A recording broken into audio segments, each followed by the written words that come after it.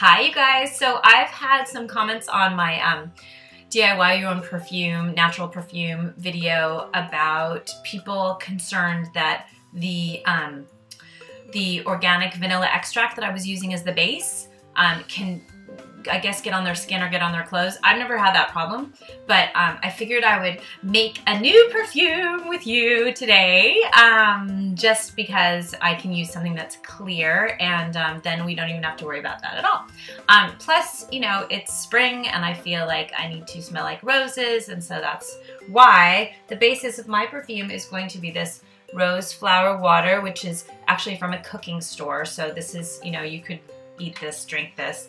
It smells kind of, it doesn't smell like, you know, rose perfume. It smells like fresh cut roses.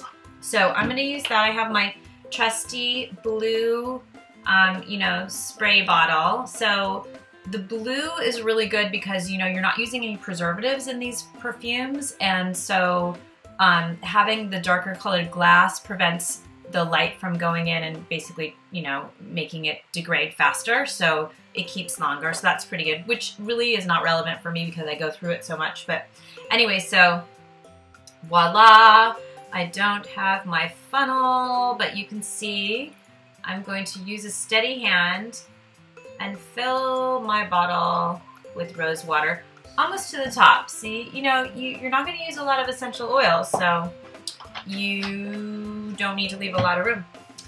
And then from here, so this is organic lavender. I kind of feel like lavender rose geranium is what I'm going to be going for today. So I'm going to go with 20 drops of this. 5, 6, 7, 8, 9, 10. Can you see?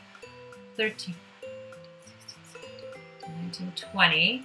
Okay, remember, this is your perfume that you're making. I mean, this is not yours, this is mine. But if you're doing this at home, you know, it's your perfume. So give yourself room in your bottle that you're using, and, you know, put in as much as you like, test it, smell it, and then add some more. So I'm gonna add a little rose geranium to this. This is, again, USDA certified organic. You can see the little USDA certified organic label on there. I'm gonna go with, this is like, rose scents typically are, you know, fairly strong. So I'm just gonna go with 5 of this. Come on, little rose geranium. Oh, it doesn't want to come out. Okay. Let's take, so if it doesn't want to come out, you know, you can always take this little dropper thing out that makes it do the drops. Okay, and then just kind of do it manually. Oh my god, it smells so good. Rose geranium smells so good. So I'm gonna assume that, like, that was like 2 little drops is about what 5 drops from the dropper is. Did that make any sense at all? All right. While I am shaking up my perfume, before we attempt to smell it, I would like to remind you to please leave your comments below, like my video, share it, and follow me at Rachel L. Sarnoff on Twitter. Let's test this.